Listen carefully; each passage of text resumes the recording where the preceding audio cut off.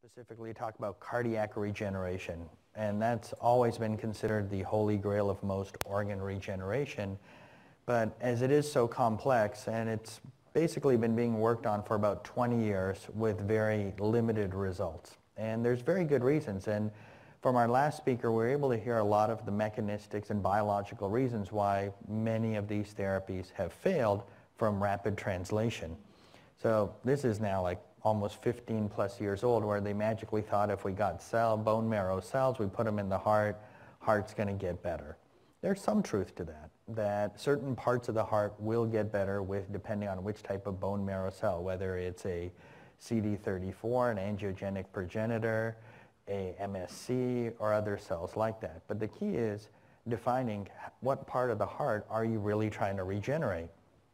So basic things about the heart: pumps 8,000 liters a day, but the most important thing, as opposed to the liver, the skin, GI tract, only 0.3 to 1% cell turnover per year.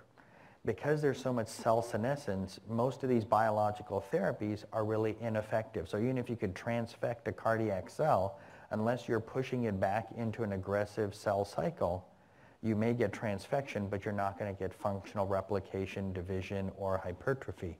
Same thing with cardiac progenitors. There are many different cardiac progenitors that have been identified in the heart, and whether you use them as patches and other routes of delivery, very limited results, because most of the cells that you put in a heart, only about 2% actually survive within 24 hours.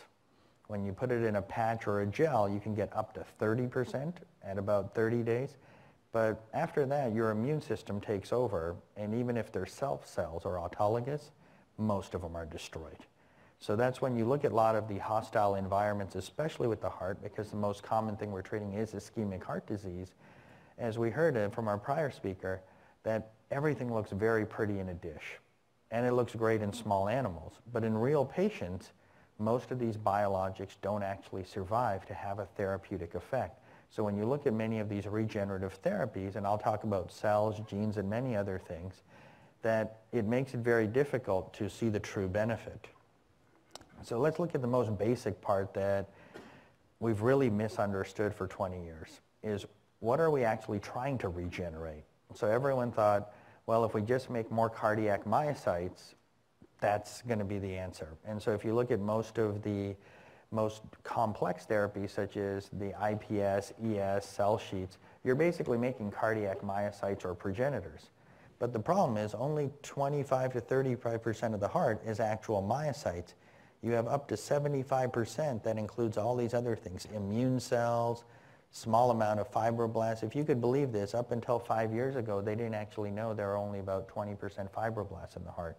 There's actually papers that are less than 5 years old that thought there's up to 60% of the heart still had cardiac fibroblasts. So when you look at reprogramming-based therapies, which I'll discuss, if you're reprogramming cardiac fibroblasts and you only have an efficiency of about 10 to 15%, and it's less than 30% of the cells, that's still not a lot of cells to actually see a functional improvement, let alone a clinically meaningful improvement. So even though the science in a dish looks great, it's really defining what are the different cell types that we're trying to affect. So majority of the cells are actually endothelial cells, lining the vasculature both on the arterial side and the venous side. And that's one of the most important targets for many of these regenerative-based approaches. So our most basic problem is when all of these cells, when people get heart attacks and also viral and other approaches, we end up with a lot of patients, 25 million patients with heart failure, 5 million in the US, 1 in 9 deaths, and we have very limited approaches. We heard from our prior speaker about LVADs as a bridge to transplant or as a permanent therapy, but that's still very expensive, and I've been putting LVADs in for 20 years, and the same complications that existed 20 years ago, even with the evolution of technology, are still there, which is bleeding, thrombosis, infection.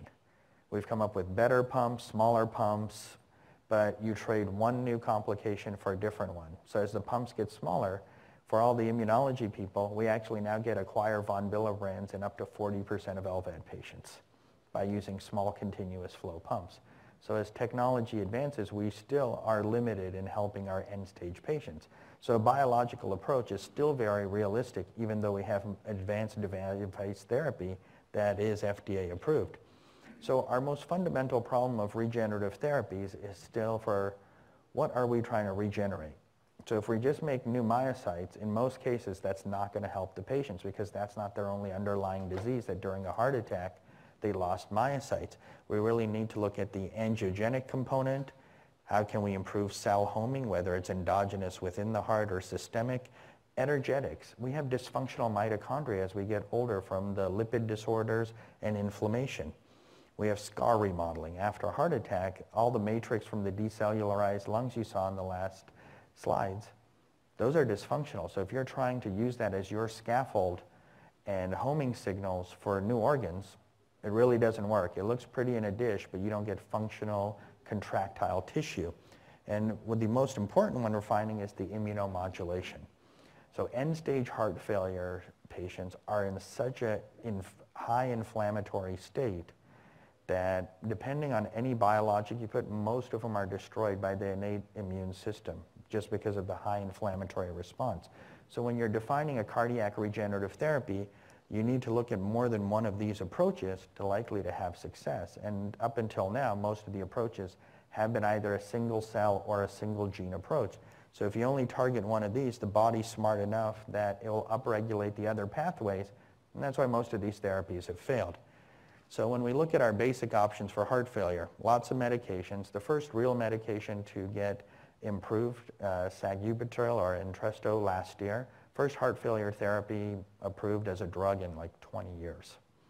It did have a clinical meaningful benefit to them, but very limited. Invasive devices, the LVADs, and of course heart transplant, which we still have very limited.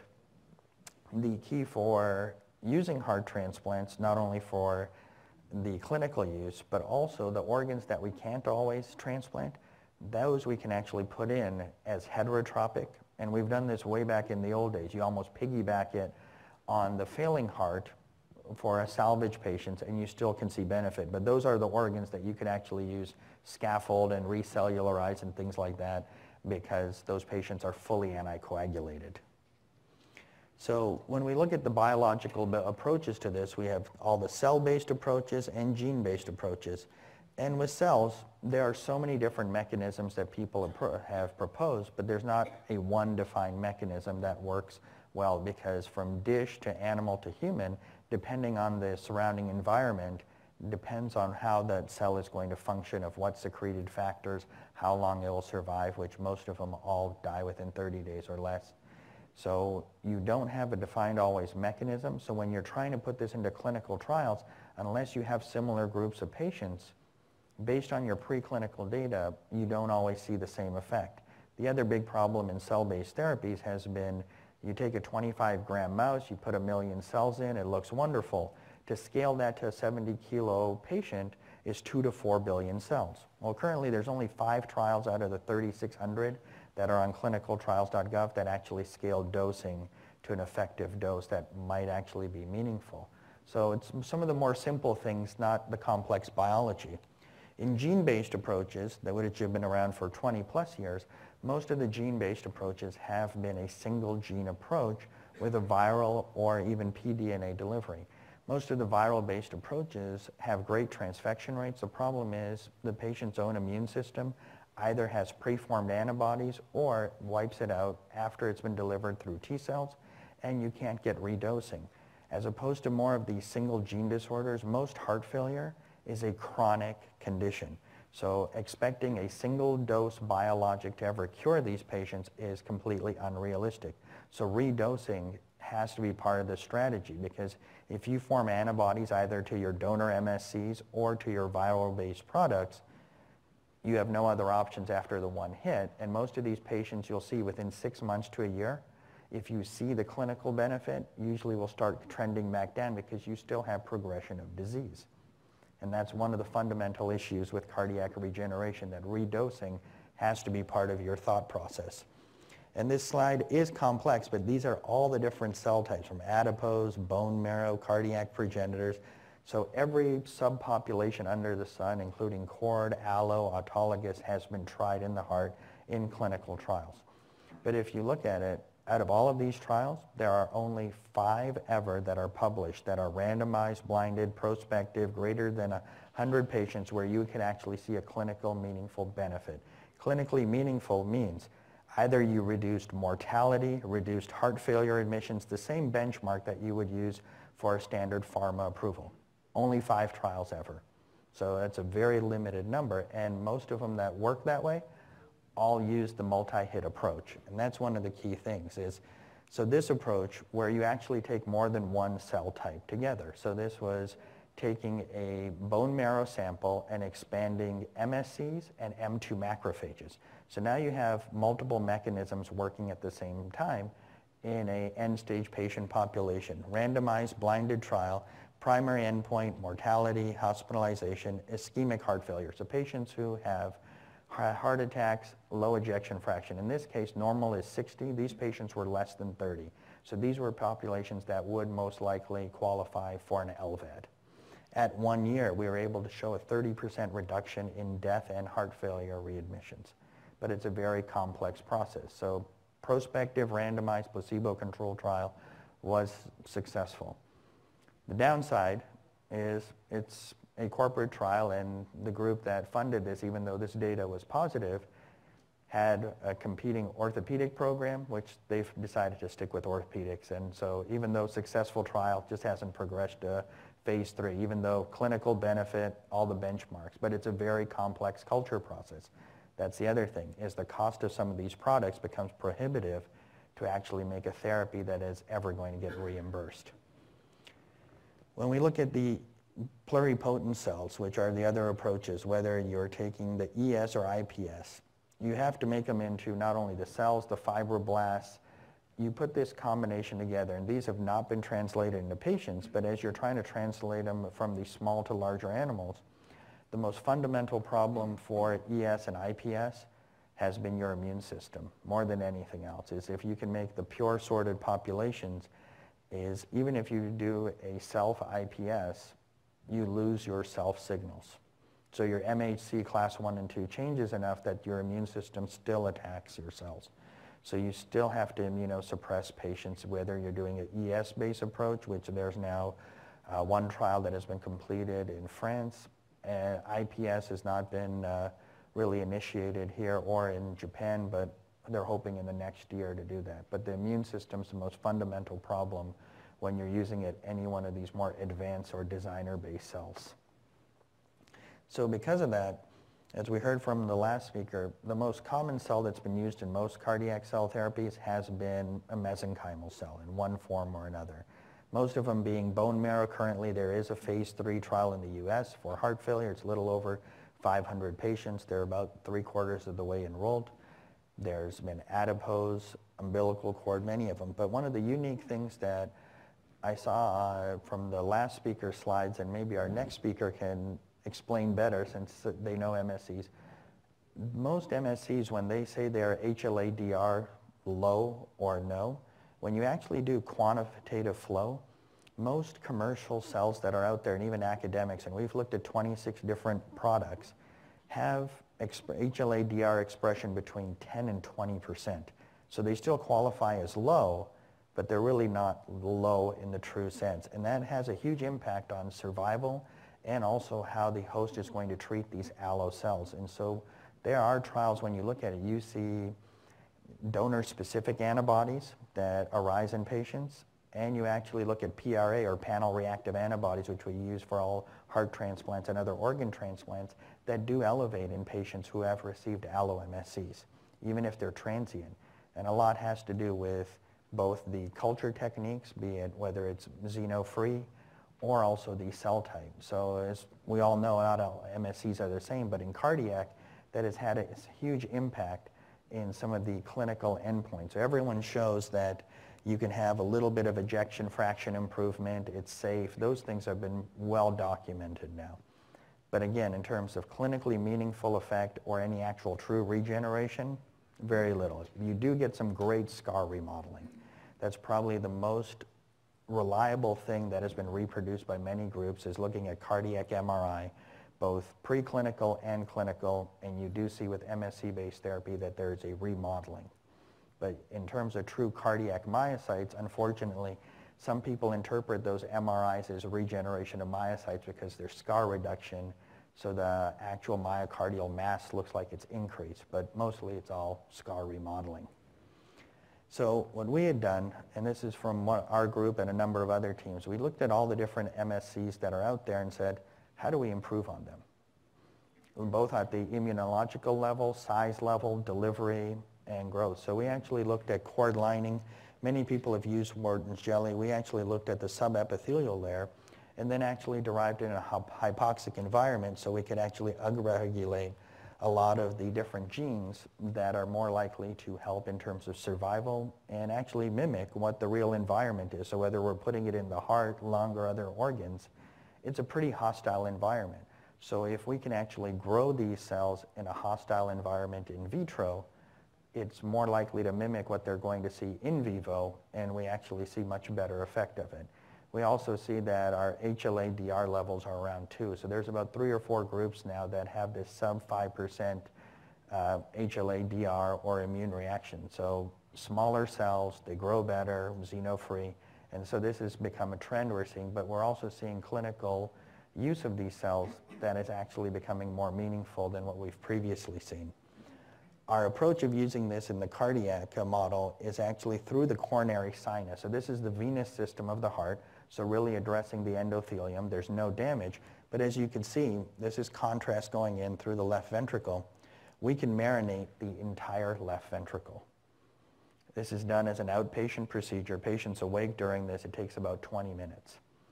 And the key is we still have antegrade flow in the heart, so this creates a pressure column.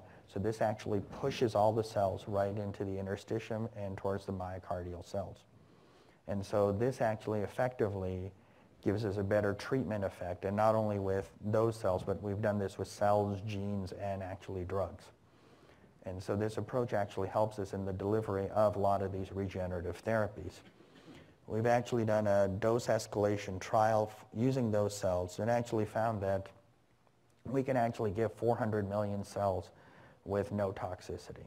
And therapeutic, at least, signal is about 200 to 400. So you do need a higher dose retrograde because you are marinating the entire heart. We've had other groups do this with bone marrow-based cells, MSCs, from different sources, from adipose, and we're actually seeing for a lot of these next generation regenerative therapies where you're trying to treat the entire heart, that you really need to be able to marinate it. And that's the only way you can get these therapies to where you really want them to go. The other unique approach of cells is, and there's been very little data, this is from our group a long time ago, of using brown adipose progenitors, or brown fat. And the reason for that is one of our fundamental dysfunctions in the myocardium is energy, or mitochondria. So many people have used calcium signaling or enhancing calcium channels to improve contractility. Well, brown fat progenitors actually improve metabolism naturally. We see that in little kids. You could eat whatever you want. You don't gain weight as you get older and transition to white fat. So these brown fat progenitors, when we actually put them with cardiac myocytes, actually improve contractility. And so another cell-based approach looking mechanistically at how you can actually help regenerate. So when we look at the cell-free based approaches, we have exosomes, which our group and many have posters here, drugs and genes. So most recently, the key is that 0.3 to 1% of cell cycle activation, or basically senescence that we see in cardiac myocytes, using cyclin-dependent kinases, using these cocktails of drugs now, and this has actually been published just a couple of months ago, you can actually see significant improvement in scar reduction. So there's a number of groups doing this, where you actually use, instead of the 3 to 4 genes to reprogram, you're actually using cell cycle activation and inhibition. And the amount of improvement, this is, you truly are seeing regeneration with this approach. And this is fate-based mapping, so this is a pretty large paper, but it truly changes the way of most cardiac regeneration now. Of course, the problem is off-target.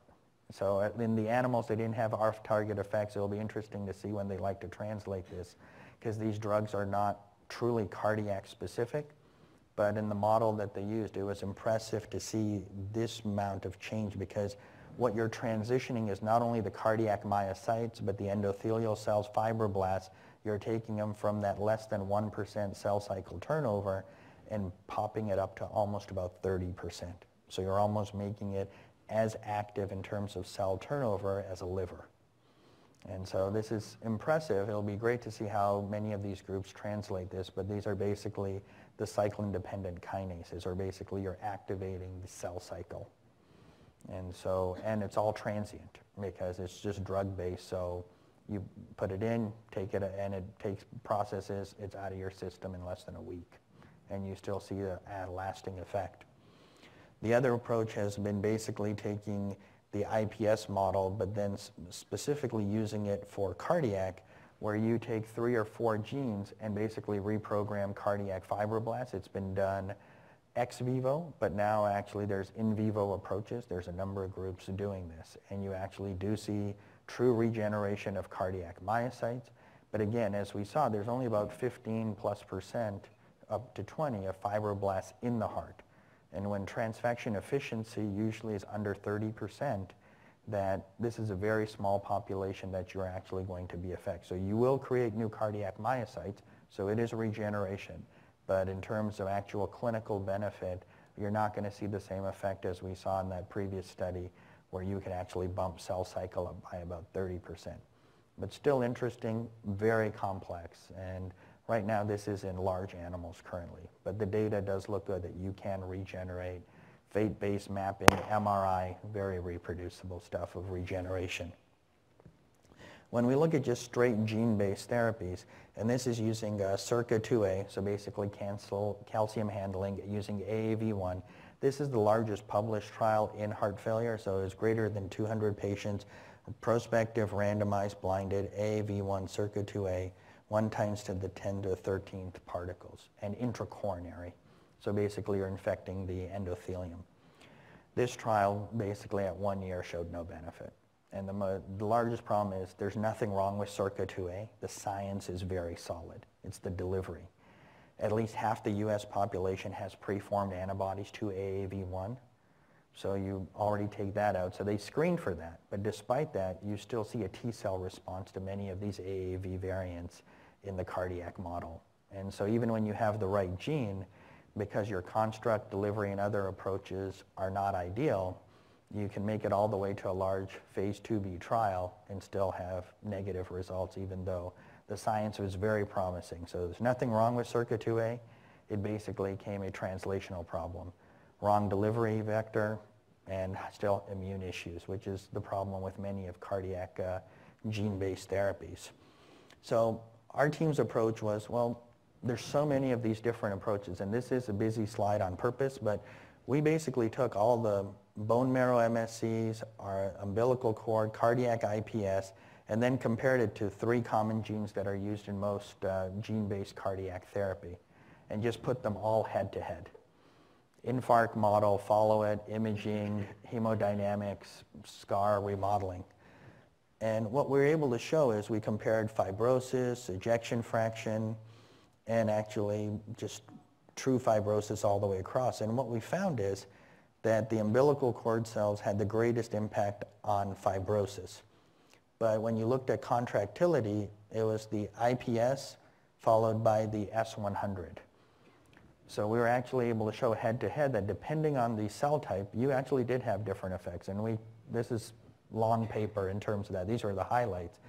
That head-to-head, depending on what part of regeneration you're looking at, whether it's scar remodeling, myocyte enhancement, contractility, immune function, you'd need a different biologic. So you have to have potentially a multi-hit approach. And that's the only way we're going to see success with this. Expecting just one thing, unless you can make your cell in vitro defined of what mechanism you're going after in the heart, that's likely the only way you're going to see a cell-based approach be successful.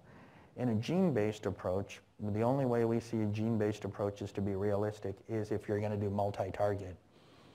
And so that was one of our lab's biggest goals for the past 4 years is, can we actually develop a single construct that has multiple genes in it?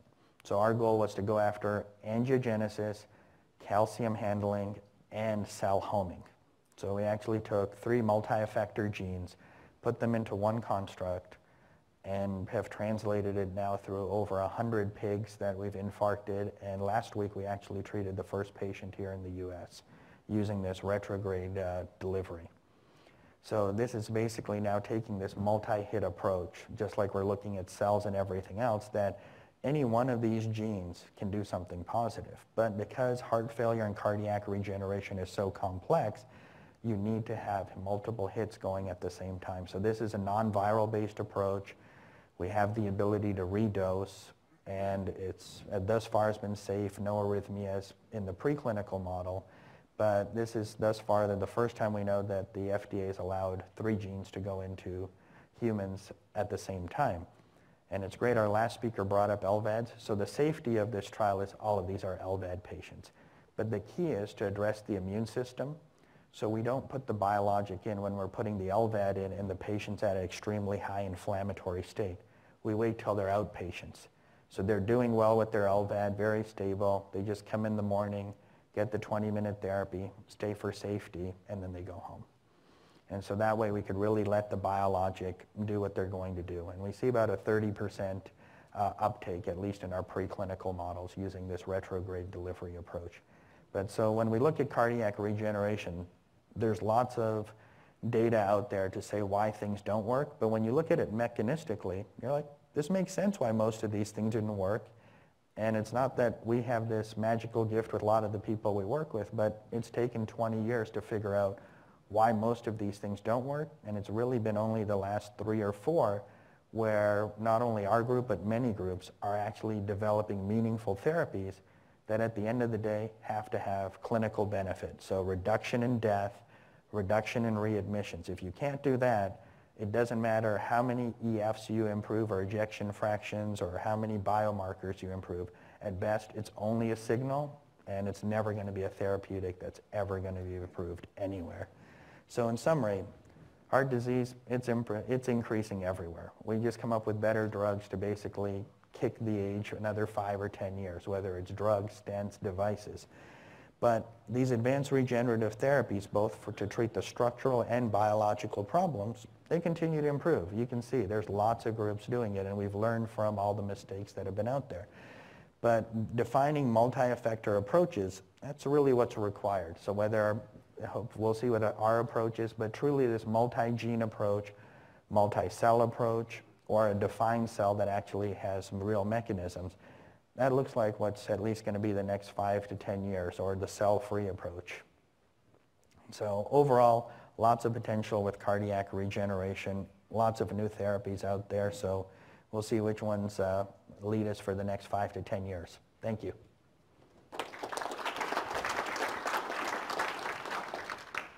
So, plenty of time for questions.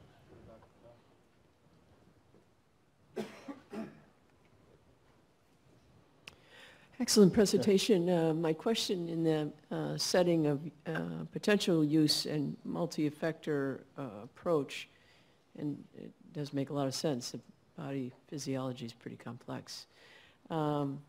Is there any logic to actually match these allogeneic cells to improve their persistence or to avert immune response? That's a great question. There's actually 2 clinical trials where they've made between 3 and 5 master cell banks, and then based on donor blood, they try to optimize which one of the allo cell banks are going to be used for that patient. So it does make sense that allo's not truly allo, as we know both from MHC 1 and 2, but they are trying to optimize it. So there are 2 trials that currently do that. Thank you.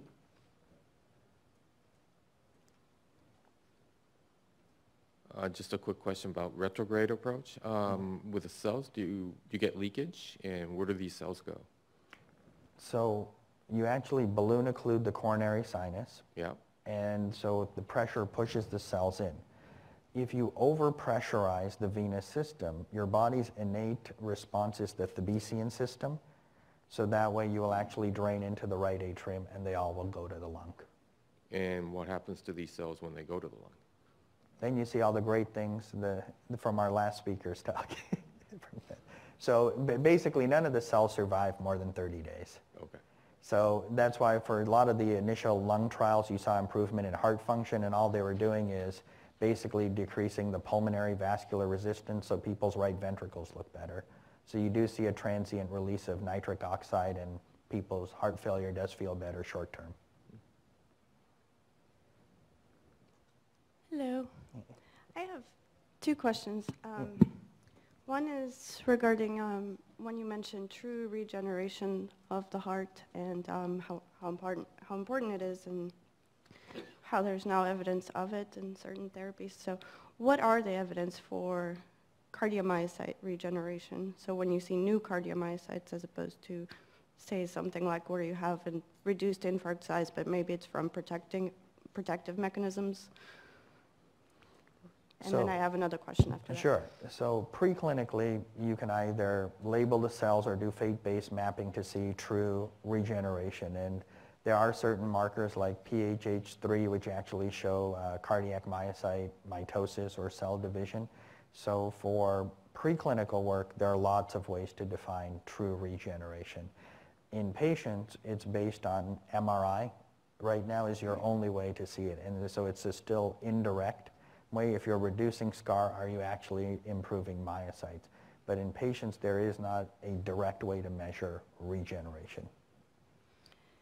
And then my second question was regarding your plasmid DNA gene therapy groups. Have you considered measuring gene expression for those and then seeing what the protein levels actually are and what effective protein levels you would have or you would want to have? And then also, have you considered other ways of enhancing gene expression? Because obviously, plasmid DNA itself is not a very efficient gene transfer mechanism. So good questions on all of them. So we actually did have to show when we had the multi-gene, what is the best order of the genes, how do you get fully functional human proteins, not fusion proteins, and actually expression both in vitro and in vivo in the small and actual large animal model to show what was a therapeutic effect. And then we actually used healthy human iPS and 2 forms of diseased iPS to actually show contractility. And based on those cells, when we saw a positive effect, then actually looked at the protein expression. And that entire data set of about 1,500 pages was used to get the clinical trial approved. But the second part of that, the pDNA, so we've looked at enhancing pDNA, so right now we're about 30%. And part of it was we saw the therapeutic effect at about 30%, so that's what helped us move into the clinic. But so by no means, we have better ways to deliver than retrograde. This was sort of the first generation to get multi-gene therapy into the clinic, but there's a lot better ways of improving efficiency of transfection and also safety of delivery. Thank you. Thank you. So perhaps my question goes a little bit of a different direction. In my experience working with mesenchymal stem cells, particularly in cardiac, I see a lot more is done in South America than is actually done in the U.S. And I've noticed, certainly from the IRB side, some hesitations. They go to bone marrow-derived cells and try to extrapolate that to any approach that you might take, and maybe a similar experience, I would say, in regulatory reviewers looking at data as well. Could you talk about your experience and challenges that maybe reviewers like the ethics or even regulatory reviewers have raised as you go into testing these different types of approaches? So it's a great question. I'm probably the worst person to ask, and the reason why I'll tell you that is I've been very fortunate over the past 20 years that this IND for triple gene got approved within 30 days. And I mean, so, and from designing the construct on a piece of paper to going into patients was 3.5 years. So it's one of those things. So, and even South America versus here, if anything in the last 3 years, the regulations in South America are much more rigid than the US. So in the US, if you have good science, the FDA is very reasonable for everything we've done. That if you have a reasonable plan, reasonable data, and all the safety components built into it, phase 1 trials are relatively easy if the data is good, and that's the key here. And so outside the US, there's always ups or downs or fluctuations which way if they're over-regulated or under. but I've done work pretty much on most continents, and sometimes it just depends on what year it is. We've had certain things that get approved in Europe before here. I could tell you in the last 2.5 years, the most efficient place to get an approval is in the US for especially these complex therapeutics. It's not even close compared to the rest of the world. For anything that is officially regulated by an IRB, by a government, hands down, US is the most efficient way to get things done right now. Thank you for the perspectives. Thank you.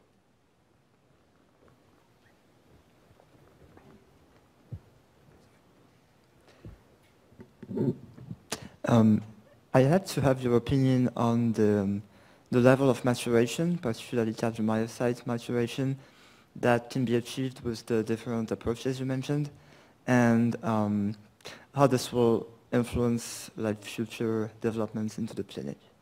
Okay, so that's a great question because a lot of people like using cardiac progenitors, whether they're c-KIT or the old days everyone thought ISL1 would be the magic cell, and you found out it's only available in fetal myocytes.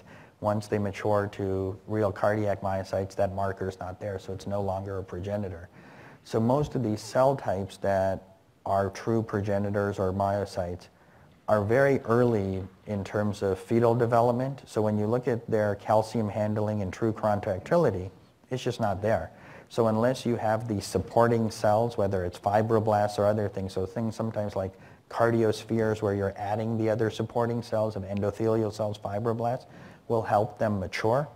The problem has been with cardiospheres, because it's a big ball, unless you're opening someone's chest, you actually can't inject them and put them into the heart because all catheter and other based approaches get clogged. So in order to have cell maturation, you need a lot of other supporting cells, and that's why most of the progenitor-based cardiac therapies, usually you don't see any functional benefit. Thank you. Yes? So I was curious. Oh, sorry. Oh, go ahead. You had talked about the AAV1 circuit 2A. Correct. And that the preclinical data and the science was very strong, but it was sort of an implementation problem there. Correct. Is that also going to be the case with viral-based gene therapies for some Mendelian disorders? So, for example, I know there's a company working on a CPVT AAV-based therapy for some of the intractable long QT and things like that. Isn't the slow turnover of cardiac cells sort of an advantage for those types of therapies? And do you think we'll get there for viral-based therapies or no? So what you're saying is very correct, that it is slow cell turnover. So you will get transfection in a small number of cells.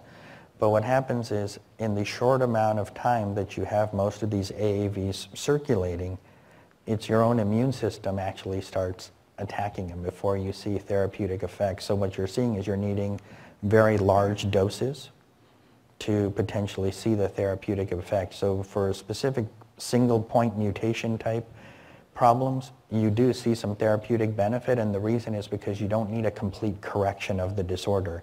For many of these cardiac disorders, if you have a 5 to 10% change in the resident cells to actually get the correct gene, you will actually see the therapeutic effect, especially for EPR electrophysiological based disorders. But the problem is still there is if you do get the positive effect once, that construct, that virus, can't use again. Because you usually have... Would you need to use it again in post-mitotic cells is the point? Surprisingly, you still do. That's the whole thing is they are post-mitotic, but whatever the disease was, unless you're correcting it in a pediatric population, which where some of these are, that's where you do see the greatest potential for the point mutation cardiac gene therapies is peds population, very different population than end-stage heart failure. And I think that's why many groups... Yeah, and that's why that has the greatest potential of viral gene, switch it out, and you'll see something meaningful for those patients. So one last question. This is all wonderful stuff, and it's really fascinating to see the different directions. In the work with the cell cycle regulation, that seemed to be very promising. You may mention this, but what are the safeguards? There aren't real any right now. That's the big issue is, that's why it looks so beautiful, because you're just revving all the cells at the same time. So no tumors, because it's not a constitutive expression. You're not making a gene that's just straight drug-based. So your autoregulation still calms it back down. But off-target, at least for the small animals that's been published so far, they didn't have any off-target effects. So it'll be interesting to see when they go to large animal what happens, because it's not like, these are not cardiac specific. They're cardiotrophic, but not specific.